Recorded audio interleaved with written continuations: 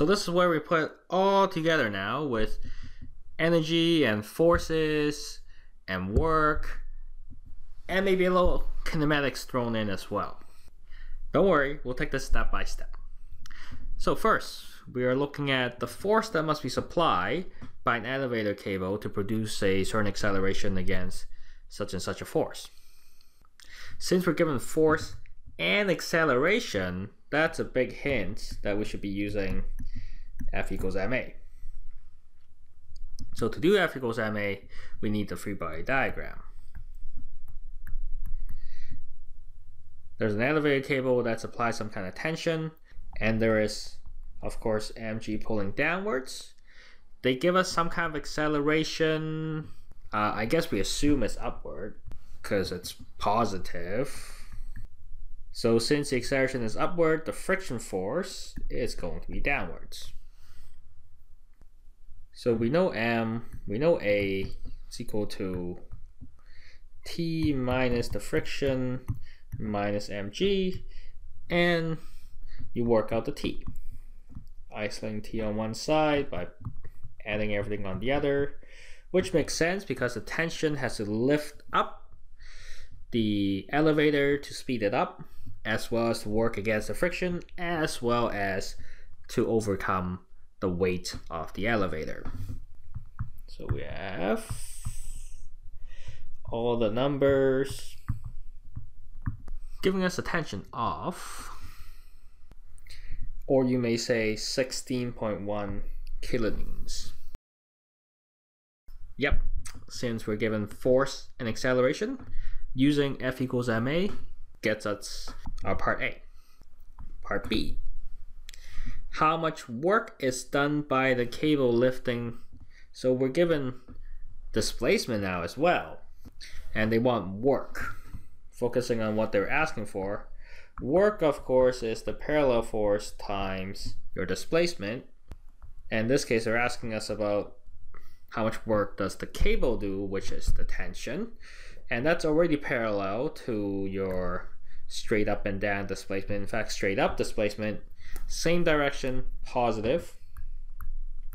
So basically we take our part A answer and multiply by 20 meters. And you get a nice big number of joules.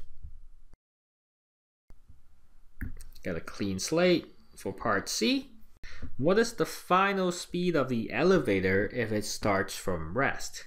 Here, I'm going to show you two separate ways to solve this one, because that's always an option. We actually have enough information here to do it from kinematics, way back in the first couple chapters that we did. Because, what were we given? We're given that our original speed is 0. We want to know our final speed. We are given my acceleration in the positive direction. And we're also given the displacement of 20 meters. Everything but time, we can use 2a delta d is equal to vf squared minus vo squared. Then vf squared is just 2a times delta d because vo is equal to 0.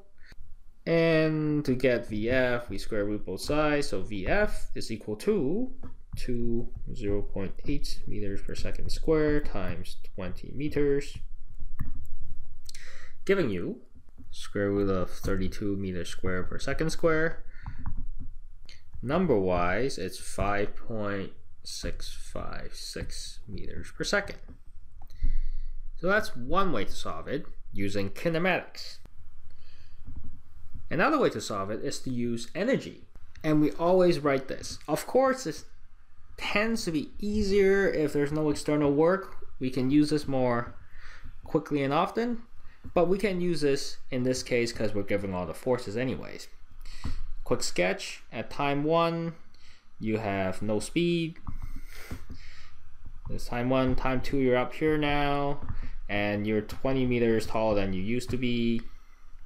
And you also have some kind of V final that you're not sure what it is yet. In between, of course, you have friction going on, and you also have your cable tension pulling as well. tracking my various variable. We have 0 and 0 to begin with. If we say this is h equals 0 down here, and up at 20 meters, we have some kind of final speed that we don't know. In terms of work, as I was mentioning, you have work from the friction and also work from the tension. From the friction acts opposite to your displacement, so you have a negative. Friction force was 200 Newton, and the same displacement applies. Tension, we worked out, was significantly larger than our friction, times my 20 meters. And then the rest, we just kind of sub in. So those two go away because they were both 0. We'll keep the sum of work as a variable for now. Then we have 1/2 mv2 squared, which we don't know, plus mgh2. Solving for v2 squared is the sum of work minus mgh2 over 1/2 m. Keeping in mind what my total work is.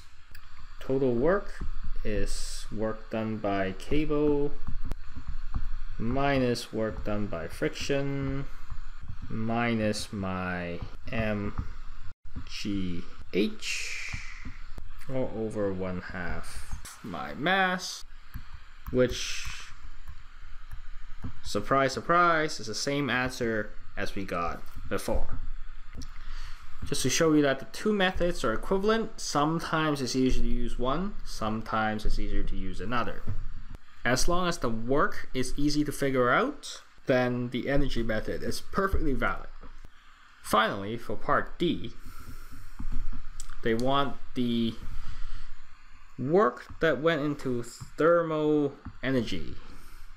This we haven't dealt with very much. For the most part, we will take that your work done by friction is usually going into thermal energy.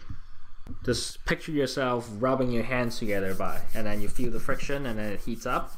That's what we're trying to say. This is especially interesting to us because thermal energy is harder to recover back into mechanical energy, unlike potential gravitational energy. Usually things that go into thermal energy, we consider that as lost to the world. Work, of course, is FF times delta D. We're just concerned with the amount right now. We know that it's negative, that's why it's taking energy away from the system. It's taking the useful mechanical energy and dumping into thermal energy. So we have 200 Newton times 20 meters, and we get 4,000 joules or 4 kilojoules. That's how much energy went into thermal energy through our 20 meters of displacement. And from that, we can talk about efficiency as well, but we're not going to. So there, hopefully you can see how all these different concepts kind of come together to describe different facets of the same situation, and hopefully you can recognize when we employ one way versus another, or both.